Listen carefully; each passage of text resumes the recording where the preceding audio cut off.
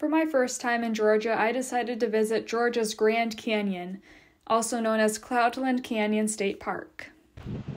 First, I did the 1-mile Overlook trail, an easy trail along the top of the canyon. Then I hiked down into the canyon to find some waterfalls. Hemlock Falls. Here's where I decided I'm going to do Hemlock Falls first. I mean, walking down all of the stairs wasn't that bad. There was some water dripping from the rocks that was nice to cool off under. And there was a lot of moss in the area, making it really pretty right next to the river. Hemlock Falls was a wider waterfall that I really couldn't get that great of a view of, but then I hiked over to Cherokee Falls, and I could get a really good view of that. It was right out in the open with this nice clear blue water and rocks all around it. It was very pretty.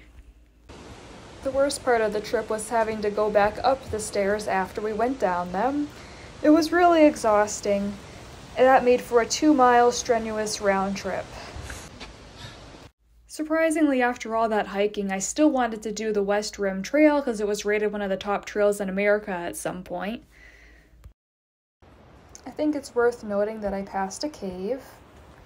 No bears inside. And yeah, the views on this trail were much better than those at the Overlook Trail.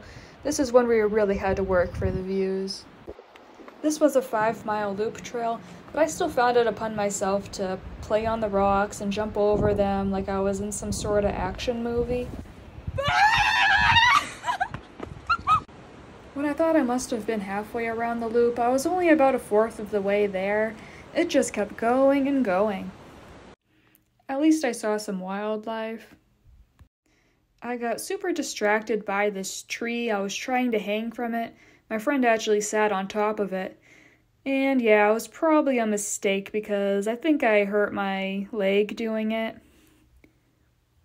There's a few nice views after that, but then it's straight up woods, and all you want to do is get back to your car so you can rest your legs. But I was lucky to come across this Luna moth on the way. So, would you go to Georgia to visit Cloudland Canyon? Let me know in the comments.